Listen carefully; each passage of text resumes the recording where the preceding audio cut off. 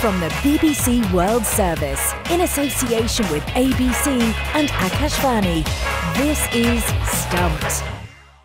Hello and welcome to Stumped, your intercontinental hit of news, features and debate from the quirky world of cricket.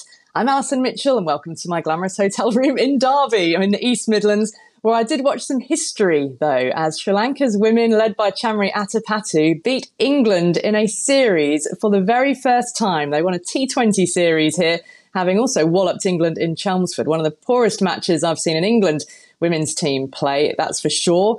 But Sri Lanka and Atapattu, they were very good in the field. They did everything right and they marmalised England. So it was a delight to see from that perspective of some history being made. And England, well, they hadn't lost a series to anybody except Australia since 2010. So it was quite remarkable. And maybe we will see some sands shifting in terms of women's cricket and hopefully more investment in the Sri Lankan women's team and the setup in particular. Very good. Great news for Sri Lanka, and England just they keep being in the news somehow, I suppose. But as far as the Aussies are concerned, they've had a good time in South Africa with the frolic of T20 and Mitch Marsh's strong leadership and his powerful batting. So we'll see if that continues as we go into the 50-over games over there. But it's obviously warming up because it's 28 degrees in Sydney. So we're getting close to the cricket season here. Well, let's not talk about temperatures. I'm in Dubai. It's very hot. So is it in the other nations where the Asia Cup is being played? But of course, I'm here for the Asia Cup, and today is an off day, but it's been good and bad. We've seen some very good matches. India, of course, haven't really played a big match yet because the match with Pakistan got rained out. We'll have more chat on the Asia Cup a little later. And of course, we're into the Final Four now, where all the four tough teams are in. So if the weather remains okay in Colombo, where the rest of the matches are now going to be played, I think it's going to be quite a cracker of a tournament. I must thank my hosts here. The two stations that I am commentating for are called Big and Talk. Maybe it figures. Lots of talking to be done, Charu. Starting here, because we'll kick off with, well, we'll talk about the Asia Cup, but I do want to start off with India's squad for the World Cup, that provisional squad that's been named. India, the hosts, of course, looking to win the trophy that they last lifted memorably back in 2011, the year they last hosted the event as well. It could be an omen. KL Rahul, Charu, a big name included, even though he hasn't played a competitive match since May due to a thigh injury. A few players competing in the Asian Games, perhaps disappointed to miss out. First of all, what did you make about Rahul's inclusion? Well, it is a strange one, I must admit, because he hasn't played too much. And of course, the last few matches, he hasn't exactly starred.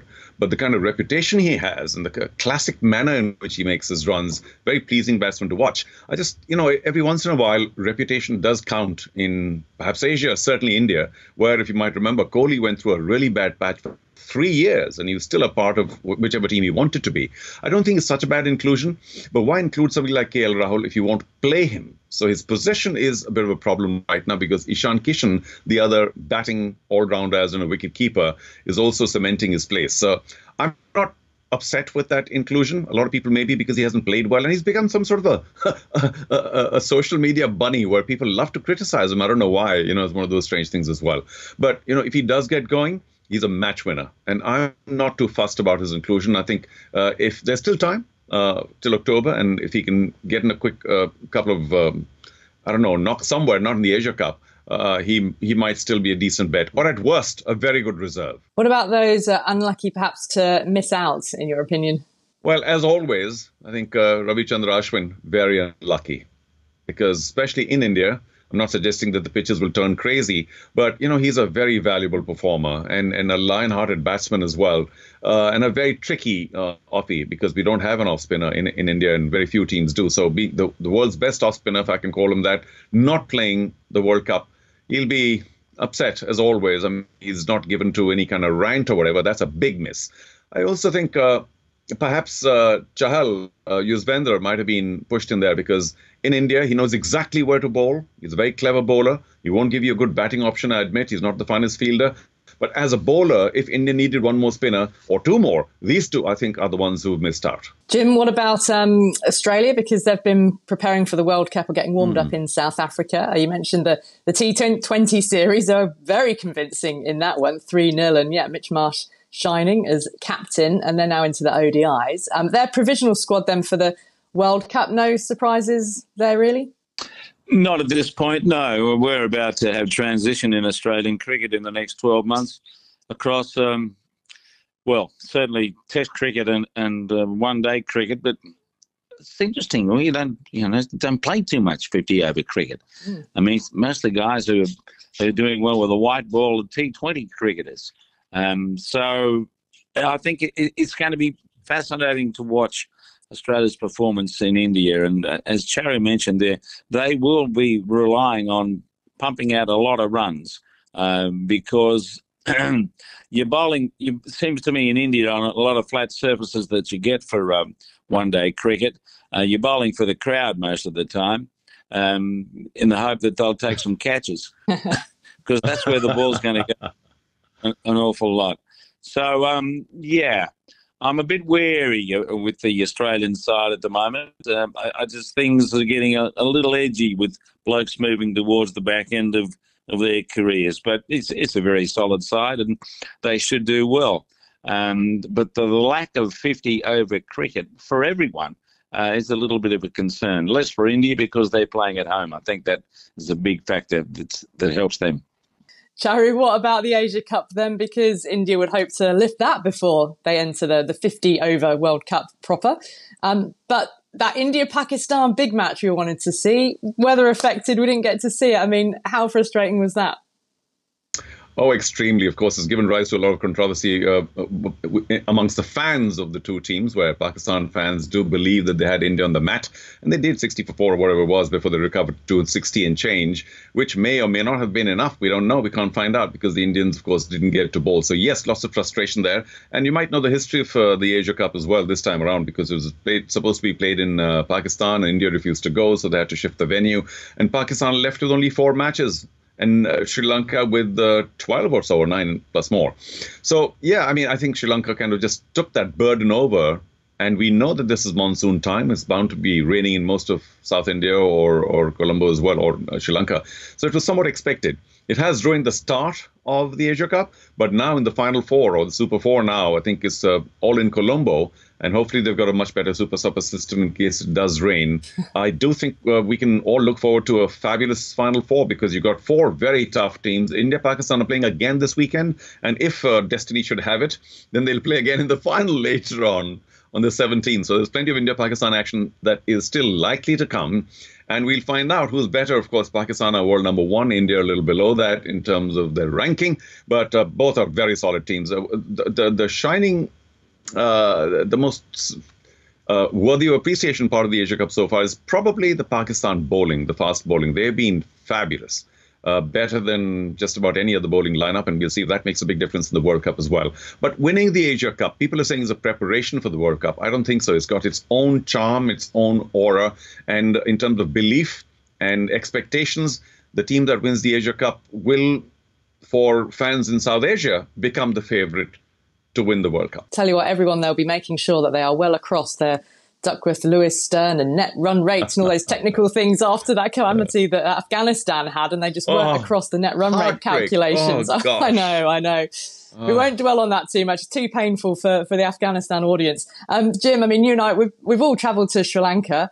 When you are playing cricket there in the rainy season, it is tough. I mean, they rode to the rescue of the tournament, didn't they, in order to host these matches to make sure the tournament went on. But it is the rainy season. It's always going to be difficult. Yes, it's a bit like trying to play, if you're taking the equivalent in Australia of playing cricket in Darwin in the middle of our summer. I know that sounds absurd, but that's when it's wet up there. So that's why historically, if you're playing cricket in the north of Australia, you play in winter. And maybe more allowance needs to be made for these factors, which are pretty obvious to most people. But Charlie said they did have a problem in the first place with Pakistan not being the available venue. Before we move on, I do want to mention the sad news that emanated out of Zimbabwe this week, and that was the death of Heath Streak, the former captain, the nation's highest wicket taker in both Test and One-Day International cricket. He died from cancer, and he was just 49. Some of Streak's career highlights included leading Zimbabwe at the 2003 World Cup and taking 6 for 87 in a test against England, which earned him a place on the Lord's Honours Board. Since 2021, Streak had been serving an 8-year ban from cricket for corruption offences. But I just wanted to get your memories, Jim and Charu, briefly about Heath Streak. Jim, how will he be remembered on a cricketing front? Passionate, powerful cricketer. A great influencer with the ball, sometimes with the bat as well. Very strong man, and a strong belief in making sure that Zimbabwe went about their cricket in the right way, which caused him to get into a few issues with the government of the day.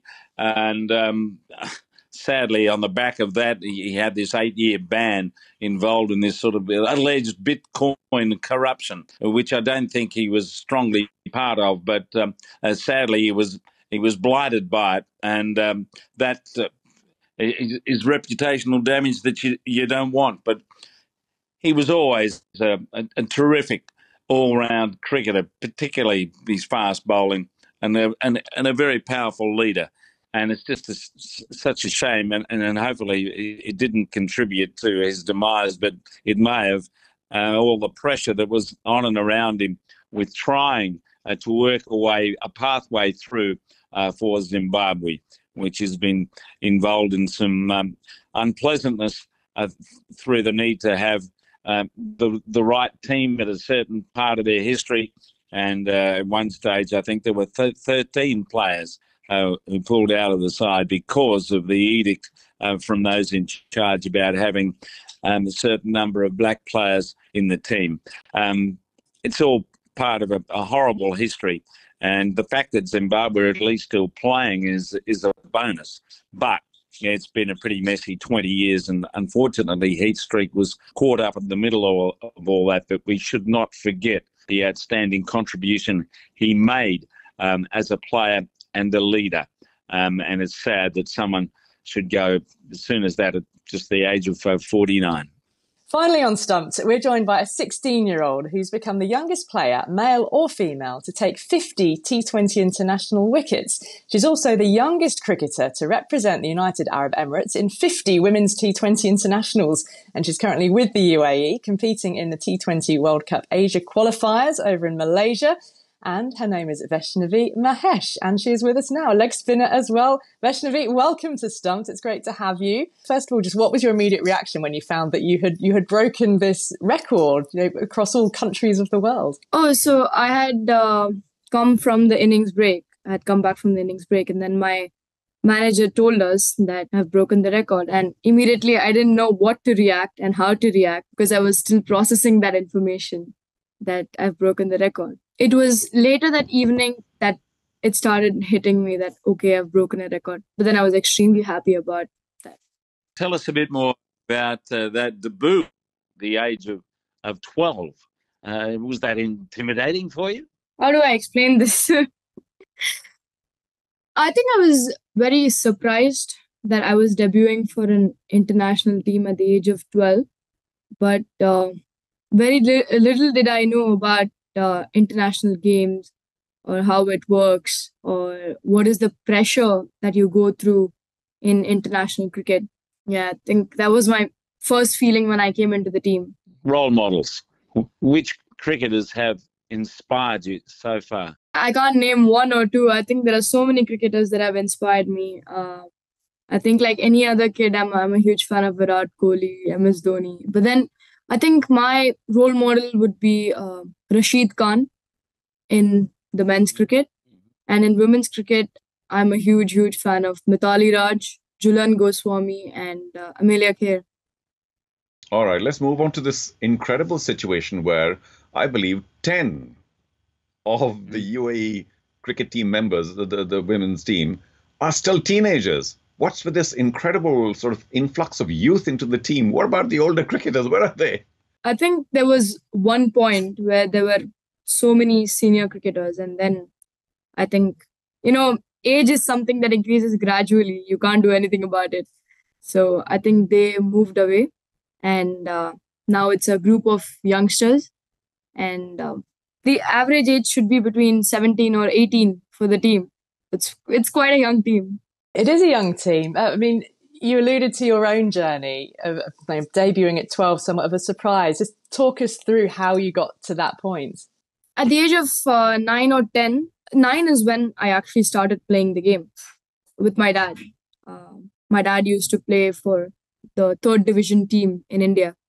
I think I got it from him. So I used to play with the plastic ball and bat with him, and then I used to play badminton with my mom. So there was a confusion between which one I should take, whether it was badminton or cricket. But then I think somehow the bat and ball attracted me more than what the racket did.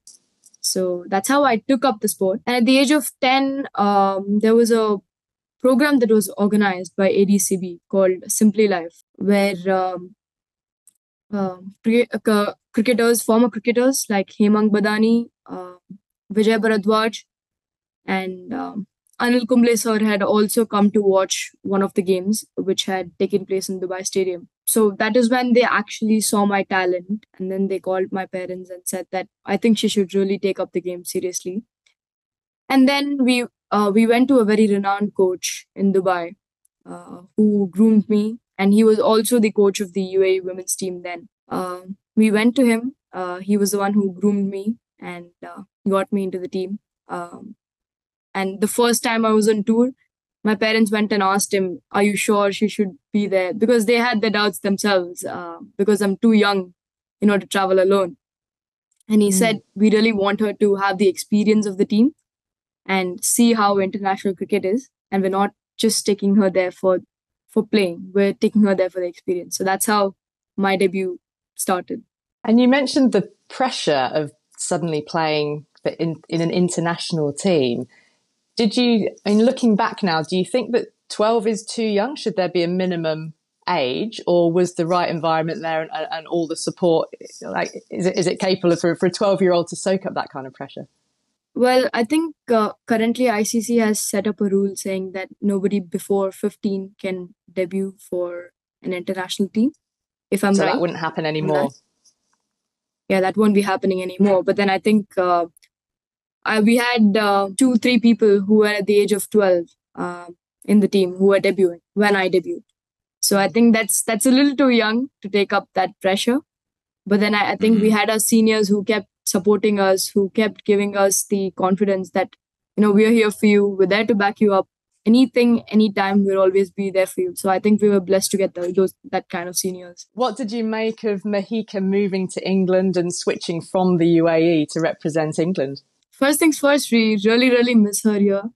I think we miss her in the bunch. We were a group of people who used to keep meeting in Dubai, and we really, really miss her here. But at the same time, we're extremely happy for what she has achieved and very, very proud of her. I think we can't be more proud than this. Like, we're extremely proud. Well, Vaishnave, it's been great to speak to you. Good luck then for all the rest of the qualifiers. Let's hope you get through to that global stage as well. And congratulations on everything you've achieved at such a young age already. Thank you so much. Thanks a lot. That is Vaishnave Mahesh of the UAE. And that's all we've got time for on this week's Stumped. So I say thanks to Maxwell and Charu Sharma, and to all of you. Make sure you join us again for more next week. Bye for now.